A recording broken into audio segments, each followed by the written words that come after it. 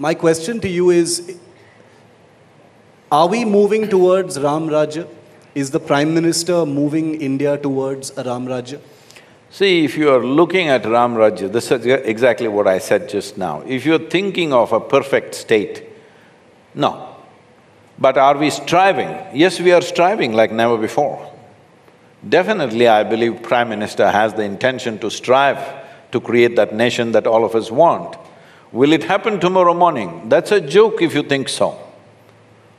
It never happens like that. It's a striving. If all of us are striving, in that striving our lives are beautiful. Not because we got there, it's beautiful. Life is beautiful because we are striving for something that we hold as very high.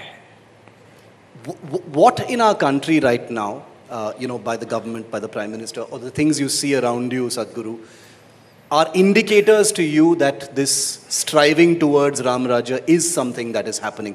The reason I ask this question is because we live in a constantly churning, vitiated atmosphere where there are polarized opinions as far as No, that is only in the and Ram Rajya newsrooms, is it's concerned. not so in the country.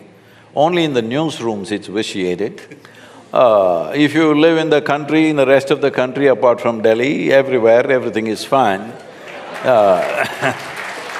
So, don't believe that. I mean, you are supposed to make us believe that, you should not believe that. Yeah. So, so the thing is, vitiated, where is it vitiated? See, one loose can shout something, well, it's repeated 125 times in a day on the news channel. None of us heard that nonsense. That whatever some mad nonsense repeated over and over again on the news channel is not heard by anybody else in the country and nobody else is saying such things. So, country is not vitiated, it's a very wrong notion. Please walk around the villages of this nation, which is where we live and we work. There is no any kind of vitiated divisions in the country. No, I was talking about the political sphere. I take your point about the media, but I was talking about No, I'm not trying to blame the media. It's media's business to highlight that. I'm not saying you shouldn't be doing it. I'm just saying, don't believe it because you're taking out certain things which make news and that is not the nature of the nation. So, in the nation, right now there is a huge striving for economic well-being. Is there a striving? Absolutely, absolutely, everywhere. There's a new hope in the villages, everybody is thinking they will live better.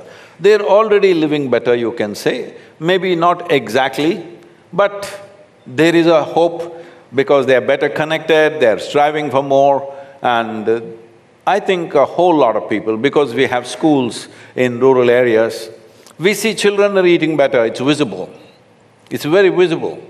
Whichever part of the world I go, the first thing I look at is the rural children. If you look at them, you know what is the condition of the society. Our children's condition has been terrible in the last 50 years. But today you will see in the last 3 to 4 years' time, young kids who come to school at 5 or 6 years of age, they are little better fed, which is an indicator, which is clearly visible. So are they striving? Yes, they are striving. Will we get there? I think we will, unless we goof it up in some big way. The way the trajectory is, I think in the next 5 years, there will be a significant change. Do you believe that everything will be perfect? No, that would be foolish to even think like that. But will people be living better economically? Yes.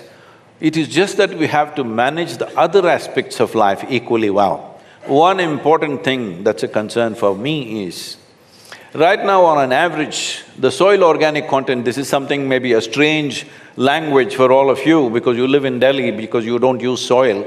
You all came from Mars maybe, I don't know. I don't know where you come from, but the soil organic content in the nation, on an average, is 0.6%. The minimum organic content that is necessary to call soil as soil is 3%. But we're 0.6%. This is a disaster unfolding. You come from the south, next time you fly from Delhi to Bangalore or somewhere, every 5 minutes just look out and see, you see a brown desert which you call as India.